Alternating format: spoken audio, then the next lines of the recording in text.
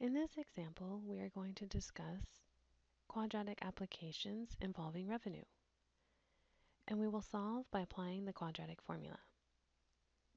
The revenue R of producing and selling X awesome hearing aids is modeled by the equation R equals negative 4x squared plus 118x. How many hearing aids need to be produced and sold in order to earn revenue of $850? You may have more than one answer and round to the nearest whole number. Notice here, they give us the revenue, which is R, and X is our awesome hearing aids, and they're asking how many hearing aids. So the number of hearing aids is the variable X, and revenue is the variable R. I will go ahead and replace this revenue into the equation and then solve. So let's go ahead and rewrite the equation given to us. R equals negative 4x squared plus 118x. Let's go ahead and replace the revenue with the given revenue of $850. Set it equal to negative 4x squared plus 118x. Notice the variable term with x squared in it. Right away, since we can see that this would be a quadratic equation, and in this case we'll be solving by using the quadratic formula. In order to solve a quadratic equation, we have to get 0 on one side, so we'll go ahead and subtract 850 from each side of the equation and then solve.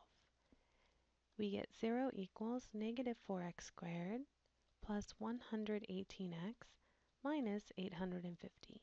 And we can go ahead and divide by the GCF of negative 2. And dividing by negative 2 will allow us to also have a positive leading term. So I'll divide the left side by negative 2, the first term by negative 2, the linear term by negative 2, and then the constant term by negative 2. In doing this, you can see that this reduces our coefficients of each term. We get positive 2x squared minus 59x plus 425.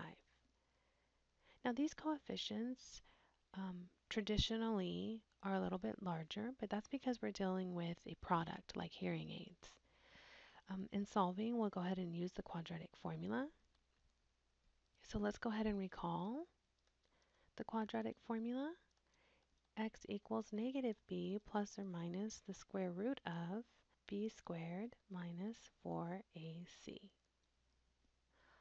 divided by 2a.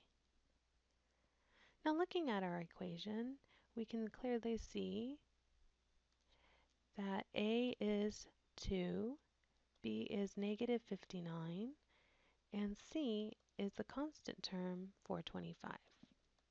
Let's go ahead and plug and chug these coefficients into the quadratic formula. So x is equal to negative b, and here we have to be very careful with our negatives. So negative 59 plus or minus the square root of b squared negative 59 squared minus 4 times a, which is 2, times c, which is 425, divided by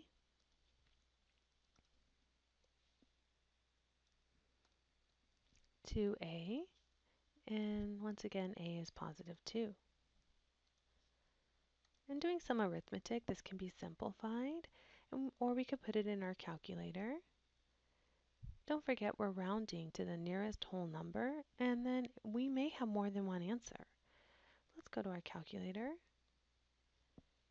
I went ahead and inputted each solution.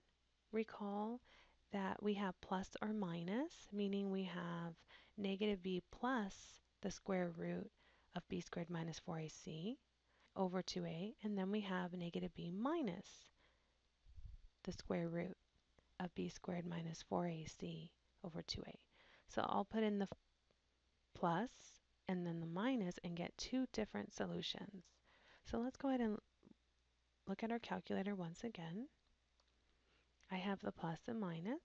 So the plus is exactly 17, and when I use the subtraction, it's 12 and a half.